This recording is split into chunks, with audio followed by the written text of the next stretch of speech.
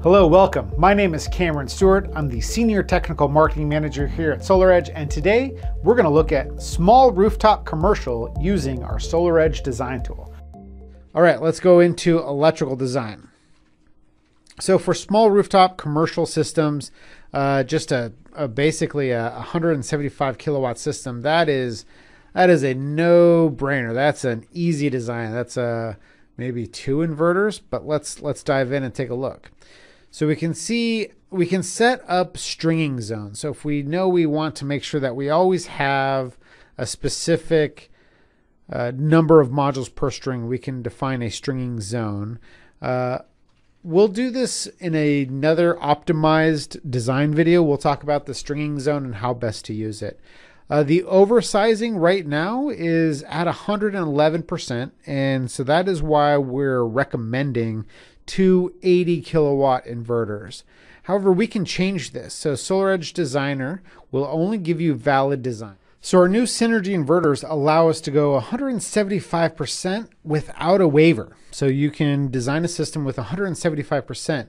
Of course, we can click the auto stringing button, and the auto stringing button will just automatically string the optimizers to the inverters without you having to do anything with the most ideal stringing. And because we have a 162% DC-DC ratio, the tool is recommending the 110 kilowatt Synergy Manager inverter. Of course, we can change this. I may want to go to the 120 kilowatt because that's more readily available. Our oversizing goes down a little bit, 148%, so the inverter is working less hard. So I think that actually may be a good design. So let's do the 120K. And let's select our power optimizers. So the power optimizers are automatically the power optimizers that are recommended are always compatible with this inverter. And of course, you should always consider, are you on the roof? So we're doing a rooftop, so we're going to use the S1201. Or we can use the S1201 2-to-1 optimizer, which is 2 modules per 1 optimizer for rooftop. Just means it has 2 inputs.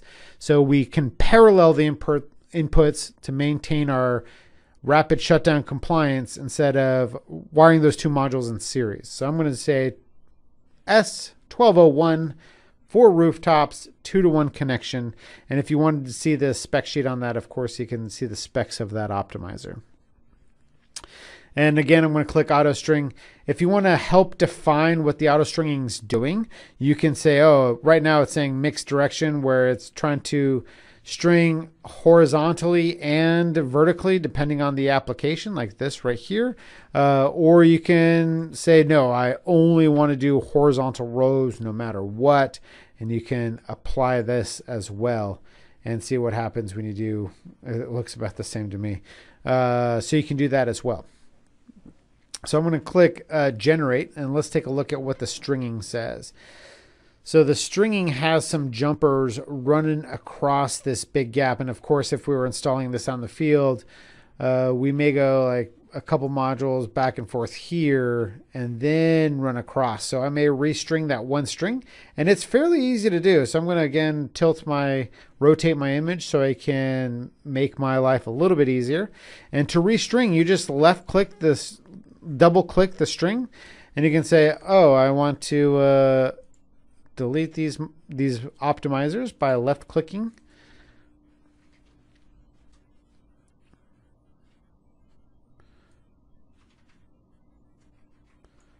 Yep, left click. Okay.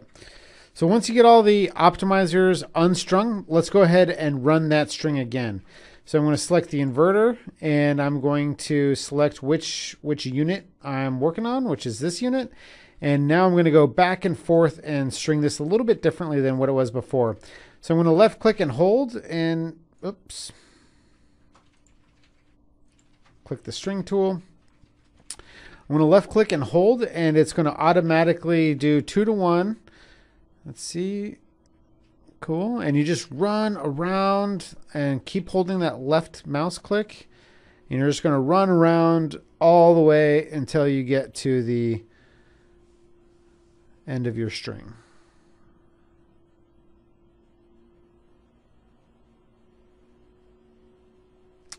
And I'm going to actually dip down here Oops. Undo. I'm actually going to dip down here to reduce that jumper length.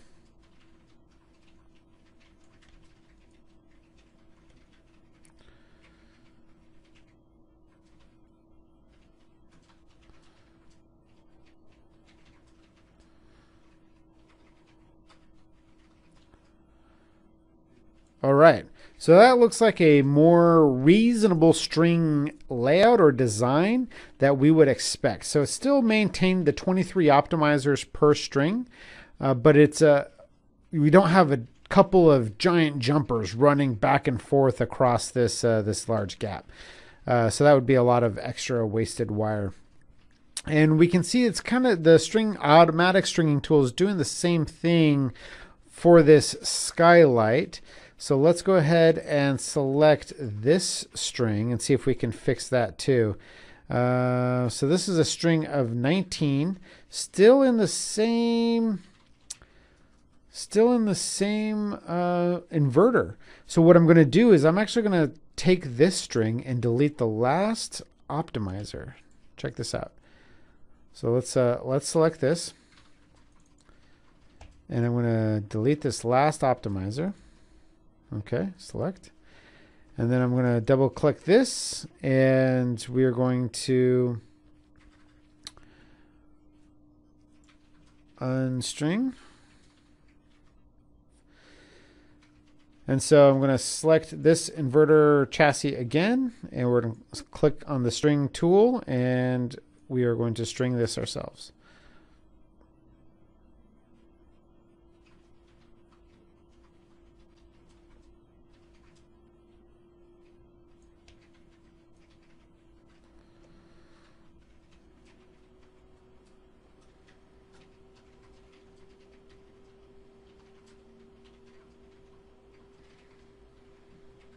Okay, and so by taking this second string down to 22 modules instead of 23 modules, we were able to remove the need of a jumper, right? So we didn't have to have any jumpers running back and forth.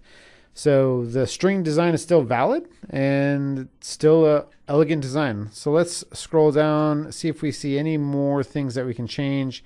Yeah, of course, if this were me, I would have gone 1, 2, 3, 4, 5, and then 6 on the bottom here, and kind of done this reverse of what the automatic tool did. So let's go ahead and see if we can fix this one too. So I'm going to select this guy, and then I'm going to clear strings, and we're just going to select the inverter chassis that it was deleted from, click the string tool. We're going to do the same thing.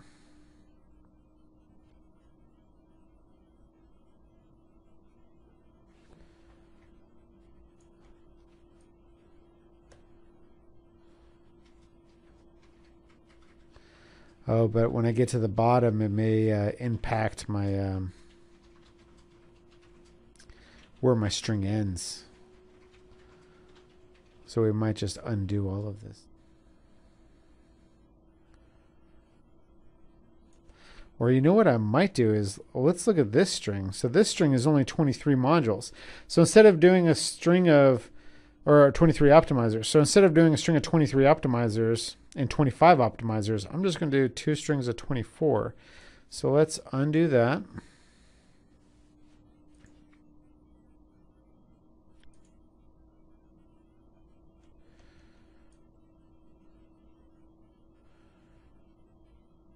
Okay, so we have a solid string there. Let's go back to our select tool. And we can see that it's 23. So I just want to basically shift this optimizer over here.